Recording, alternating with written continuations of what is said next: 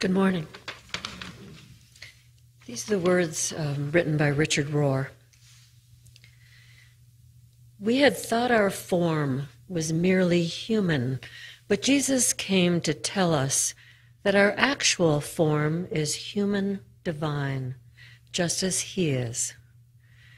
Jesus was not much interested in proclaiming himself the exclusive or exclusionary Son of God, but he went out of his way to communicate an inclusive sonship and daughterhood to the crowds. We were to imitate him more than worship him, it seems. Paul the disciple used words like adopted and co-heirs with Christ to make the same point. The awesome and even presumptuous message of divinization is supported by the first book of the Bible, Genesis, verse 27, where we are told that we are created in the image and the likeness of God. Many tomes of theology, books, have been written to clarify this quote. The word image describes our objective DNA that marks us as creatures of God from the very beginning. It is the Holy Spirit living within us as a totally gratuitous gift from the moment of our conception. Likeness is our personal appropriation and gradual realization of this utterly free gift of the image of God. We all have the same objective gift, but how we subjectively say yes to it is quite different. We already have image. We choose likeness.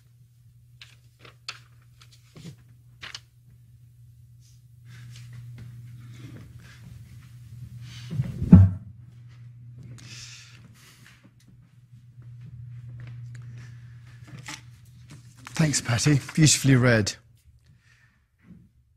Last week, we looked at the nature of peace and that idea that Patty was talking about of the combination of our two natures. In our lives as we go along, it's very easy to see our human nature and to feel our human nature.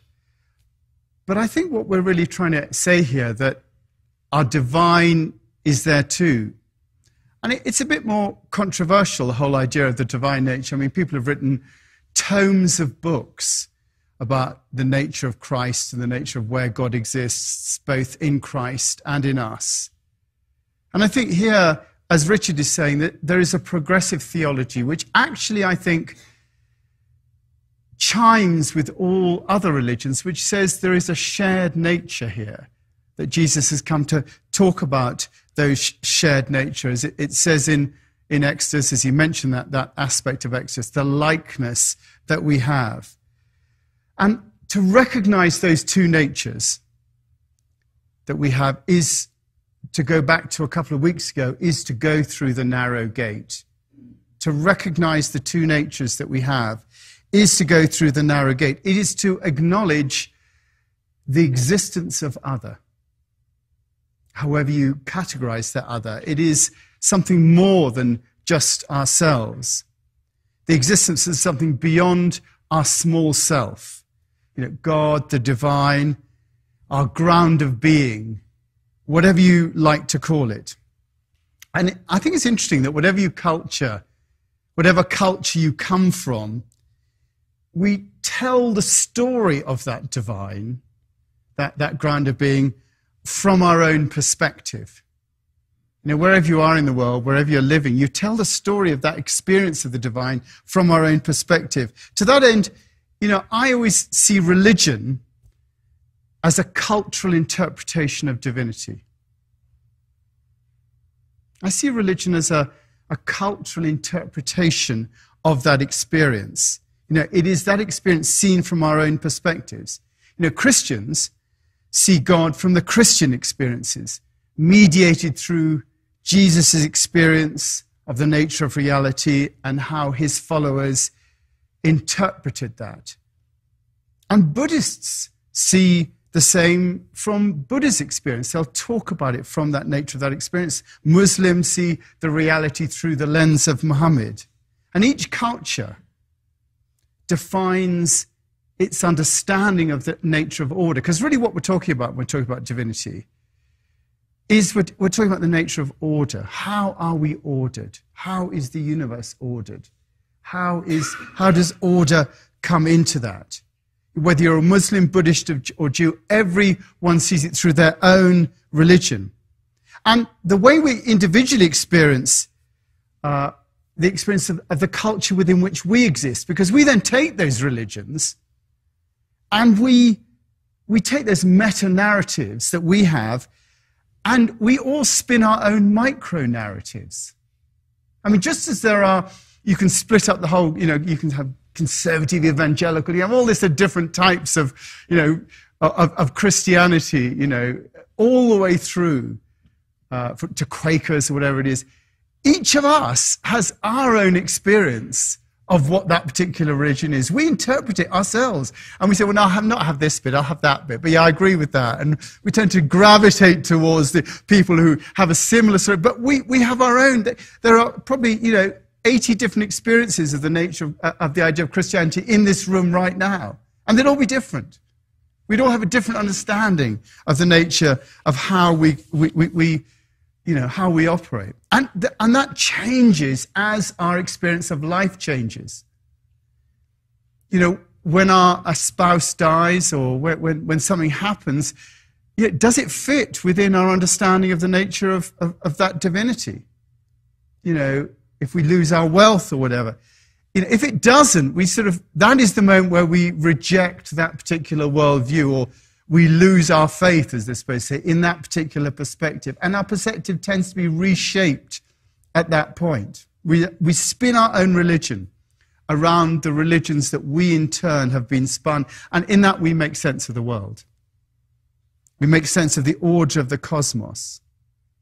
And we can't really say with any certainty, what that divinity is. We can have assumptions, we can agree with people, but we really have to admit that we don't know. We really don't know how it is. We can just talk about our experience of it, our collective interpretation of it.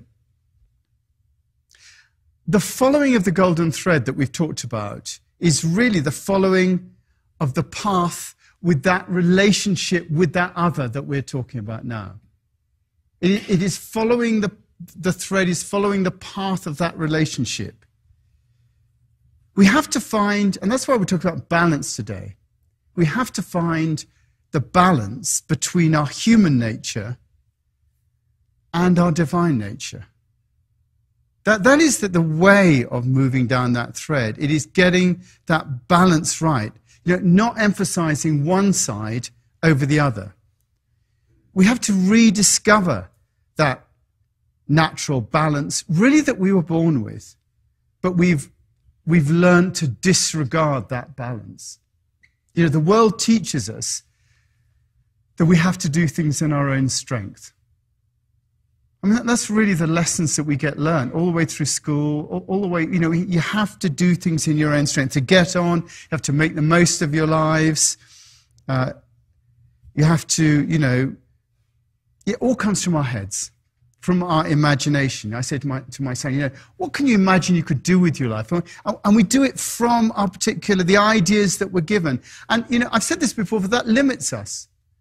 If we're simply existing in our own heads in terms of our ideas of what could happen, it limits us because our horizons are limited by our imagination. I've said this before, but if you told me 40 years ago this is what I'd be doing, I'd laugh at you.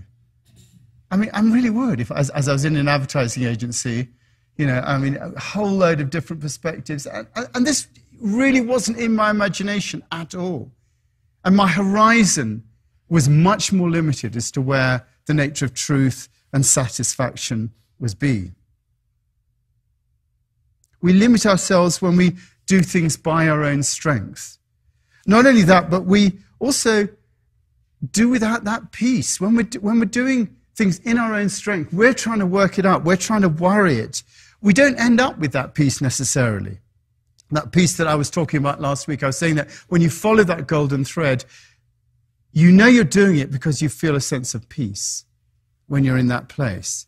When we acknowledge the existence of divinity in our lives, going through that narrow gate, and then we find that balance between our own strength and really letting go into the arms of the other. That's the balance. Part in our own strength and part in letting go into the arms of the other. That's when we find peace. Peace of being ourselves, but both human and in the other. And it's not easy to do always. It's not easy to work out what we ought to do and what we ought not to do. There's a wonderful prayer in the King James Book of Common Prayer that if you do the King James Communion, you always have to say it week after week. And as we don't do the King James Communion here that often, I sort of miss it, some of it. But there's this wonderful phrase, I don't know if you recognize it. We have followed too much the devices and desires of our own hearts. We have offended against thy holy laws. We have left undone those things which we ought to have done. And we have done those things which we ought not to have done. And there is no health in us. But thou, O Lord, have mercy upon us. Anyone remember that? I know Bill does.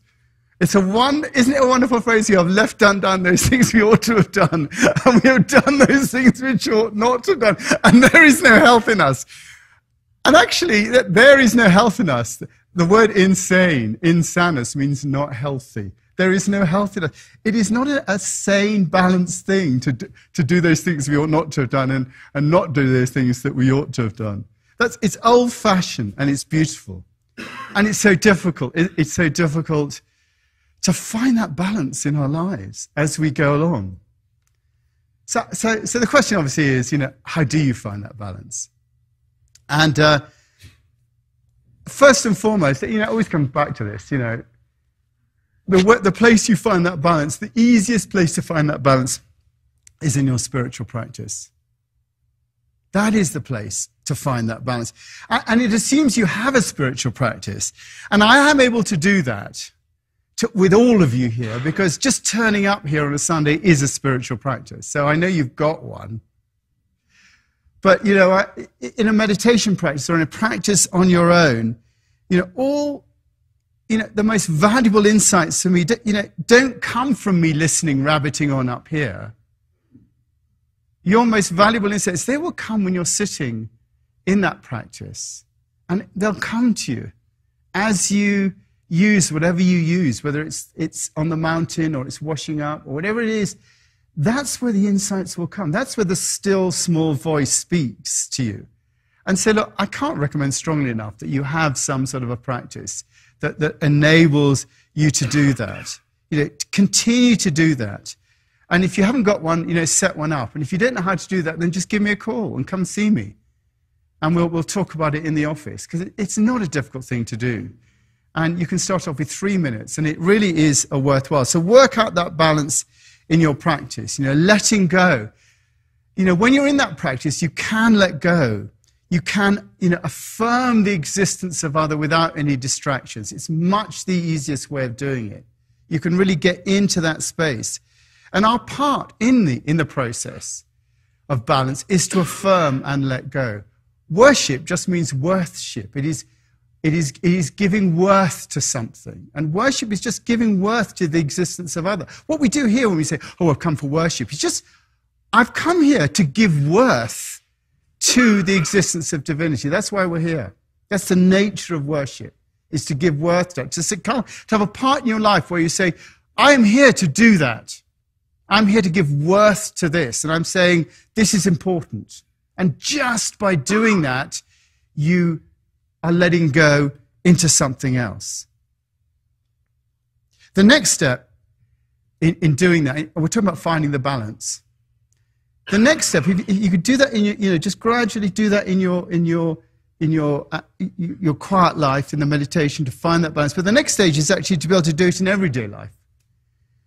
And that's equally important as well, to be aware of your feelings, to be aware of your thoughts, to be aware of your tendencies.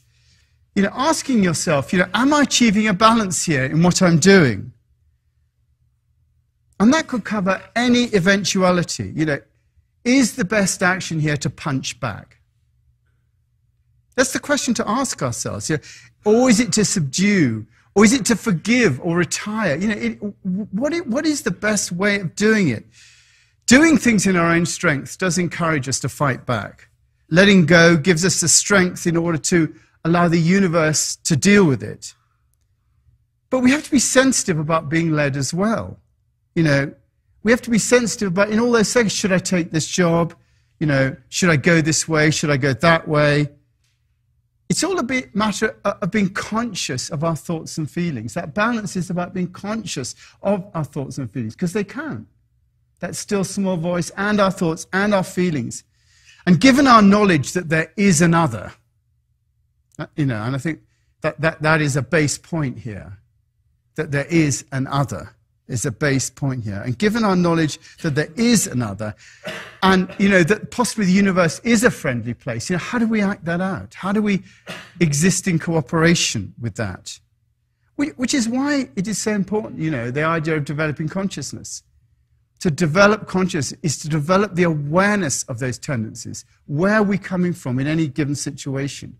Because unless you're aware of it, you can't actually get to a point of balance. Unless you're aware of it, all the investigation and aid, if you're not conscious of everything, you will miss something.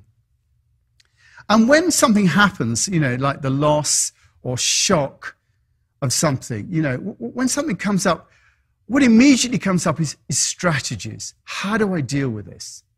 That's the first point we go to. That's what worry is. It's rehearsing ideas in your mind about possible scenarios and how we might deal with them. That's the nature of worry. We rehearse strategies. What I must do is I must call my doctor, I must call my broker, see what alternative remedies there are.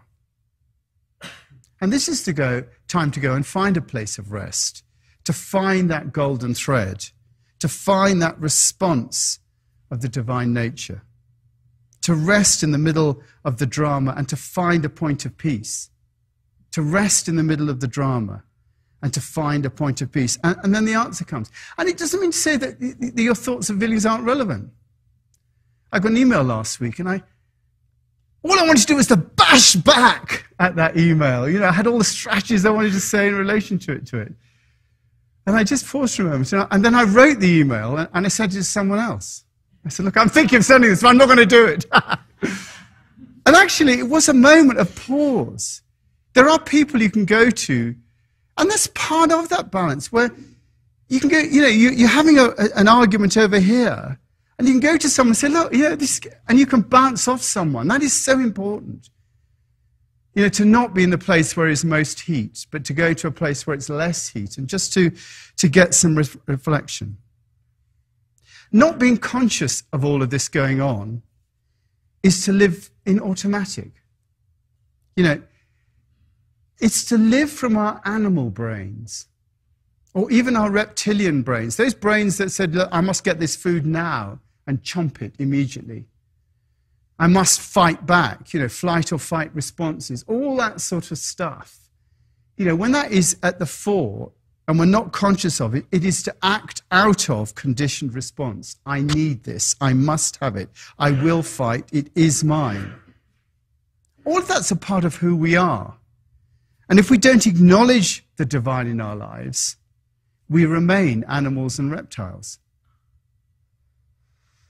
That's the nature of the balance. If we don't do that, we're governed by our learnt responses. To acknowledge the divine is to make us truly human. That is what it is. That's what Jesus' message was. Is to acknowledge the divine, is to make us truly human, to move us up the evolutionary scale from animals, reptiles, and everything like that into humanity. That's what Jesus came to teach us. And, we're talking about the human and divine. The word balance comes from the word bilanx, which means having two scale pans. The scale pans on a balance. That is what it means. It's having two scale pans, bilanx. That's where balance comes from. The whole idea of balance is about dealing with two. It's about dealing with two. And that's why it so aptly applies to life. Buddhism has the idea of the middle way. And this is what we're really talking about, that middle way. Buddha said, do not have to, get all dirty at the side of the road and be an e-seat and shave. You don't have to do that stuff. And you don't have to go and involve yourself in self, indulgence and things like that. There is a middle way. And, Jesus did exactly the same. When they said to Jesus, they talked about him, they said, here is someone who comes eating and drinking. How can we call him a Messiah? He doesn't observe the rules. He comes eating and drinking. It is the middle way. It is the balance that's being talked about in both those scenarios. And I think balance is different for everyone. I think balance is different. I don't think that I can stand up here and say, this is what balance means. It means not drinking this. It means doing this. No, it doesn't. In my meditation practice, if you go to centering prayer, they say, you have 20 minutes a day, morning and evening. That doesn't work for me. Balance is wherever it does work for you. For me, it works for me to do meditation in the mornings only. I do it for an hour, and I do it in a certain way, but that's what works for me. I don't do it in the evenings. I don't want to come home and do meditation in the evenings. It's the last thing I want to do. I want a glass of wine. I want to come. I said, I want to come. I said the other day, I want to come back and watch The West Wing. I'm only on series 1 now for the second time, so I want to do that. And I don't want to do it every day either.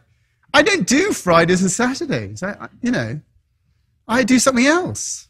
And that is a balance. It means that I'm refreshed every time. And I didn't do it on holiday either, on vacation. I don't go and meditate on holiday. I have a balance that's there. And it's different for all of us. I mean, look at the difference, in terms of, an alcoholic's place of balance for drinking is very different from someone who's not an alcoholic. It's their balance. It's a different thing. And in all circumstances, find your own balance rather than be told what the balance should be. It may be coming to the chapel once a month. But of course, the balance thing is to come 4 times a month, if not 5. And that's really, that's what it is. People in churches, people want to tell you what balance is. Why should they? I mean, really, in food, in life, in work, it's finding your own balance. And so it's our passage of life, drawing on those two natures, that we have a balance of both human and divine. And here's where I go and contradict everything I've just said. Because actually, the reality is we're always in balance. The reality is that we're always in balance. And there is, in fact, nothing to do.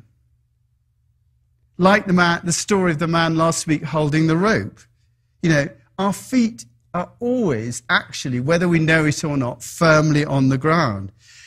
And we don't really have to try.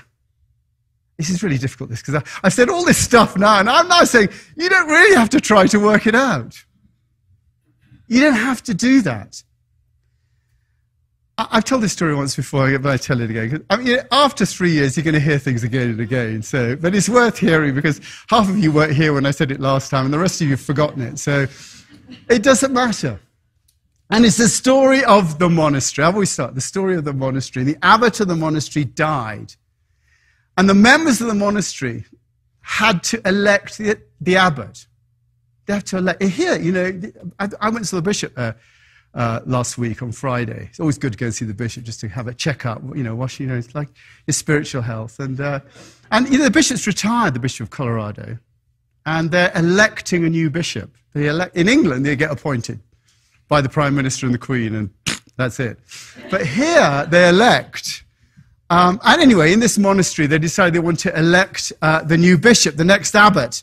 And in order to do that, they erected a huge blackboard in the courtyard of the monastery. And they said applicants were able to write up their ideas on this blackboard, and the one that wrote up the most erudite idea was going to be made the next abbot.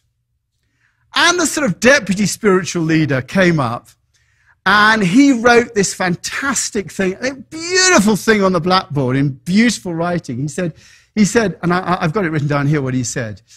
He said that not until every speck of dust is removed, we are like a polished mirror, he said. We are like a polished mirror. And not until every speck of dust is removed from the mirror will the mind become clear and enlightenment attained. He then went on to explain the nature of the mirror, the nature of the speck of dust. The contribution was admired by everybody for its eruditeness. And then one morning, it was discovered that someone had scribbled through the whole passage with chalk and simply written, "What polished mirror? What speck of dust?" And the head monks, of course, the administrative board, immediately launched an investigation to find out who had done this thing. And they found that the man had done it was one of the cooks. And they immediately made him the new abbot. Because the thing that the cook realized that no one else had was that the whole dilemma of the greater self and the smaller self is in fact an illusion. The whole idea, actually, of the human nature and the divine nature is an illusion in itself. There is no dilemma. There is no decision to make, because the very fact that you make a distinction between the greater self and the smaller self is an error in itself. We create the idea that there are two aspects of ourself in order to explain the fact that we experience ourselves as being separate and distinct from the greater self. It is an explanation of how we experience reality. They are, in fact, one and the same thing. The reality is that all is one thing, the two natures. There is no fight between the two. There is just letting go to what is. The realization that everything is all part of the same. And you have to hold this dichotomy, you have to hold this paradox together, because we have to live our lives, but we also have to know the truth of it. And this really is the essence of the nature of, the enlightenment of what this is all about. And it is the key bit. There is actually no struggle, because the small self that worries about being successful is actually the same self as the greater self, the divine nature that is driving everything. It is one and the same. And we don't have to embark on that struggle. We have to let go of the struggle and just be. We have to see the desires of our hearts and our minds and know that they are coming from the same place as the impetus to move towards the greater good. They are both one. And we create a struggle by favoring one over the other, thinking that we have to decide. And the truth of the matter is that we do not. In the end, all our desires, all our wishes will be fulfilled by giving up the struggle and giving up to the desire, giving up the fact that we don't have to fulfill that desire ourselves, which is what is meant by seek first the kingdom of heaven and his righteousness, and all these things will be given to you as well. That's what it means. There is only one urge in life, and that urge is towards the greatest good. There is one urge in life, and that urge is towards the greatest good. All other urges are merely aspects of that one urge that we misinterpret or redirect in ways that we think will satisfy those urges, rather than giving those urges into the greater urge towards good. So we see our lives, You know, as we see our lives, we are conscious of our wants and needs. And we judge those wants and needs. Some we judge as good and some we judge as bad, and then we act accordingly. We say that this is from the human nature and this is from the divine nature, and therefore I will do the nobler thing. We have to see there is no nobler thing. There is just what is, and all part of the same thing. And that the struggle is illusory. If we could but trust life, we would know that we are always on that golden thread. If Gary was here, Gary Kreutzer, he would tell me that when I'm skiing, there's no need to look down. No need to look down. There you go. That's what he'd say to you. And it's the same with the golden thread. There is no need to look down to see if you are on that golden thread. You just put one foot in front of the other. To think that we can work it out is vanity. We have to be with the mess. Sometimes we have to be with our messiness, which means devoid of, we have to be with our messiness. We have to put one in front of that. To think that we can work it out is vanity.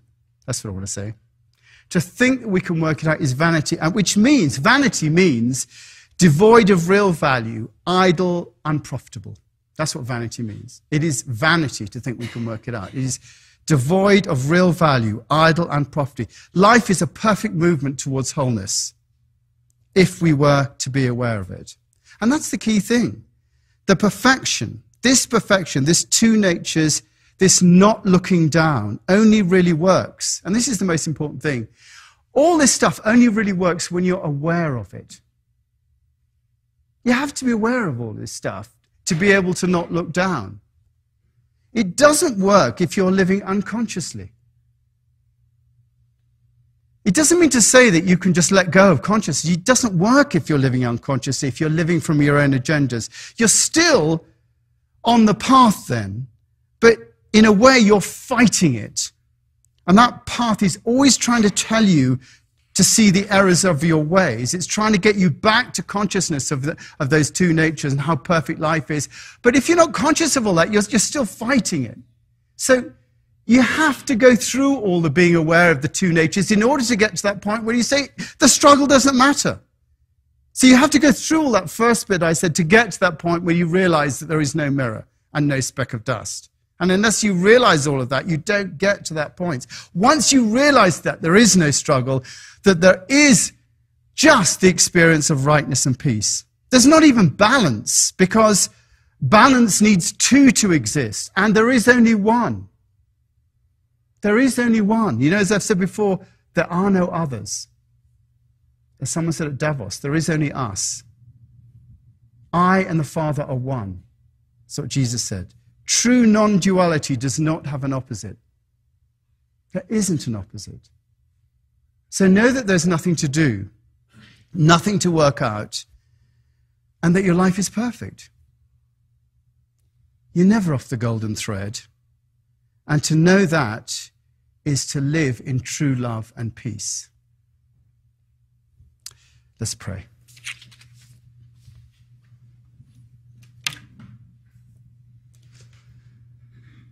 We pray for our world and pray for the consciousness that we've talked about here of all it is to be truly human, to live in that oneness, to live on that golden thread, to live in that balance.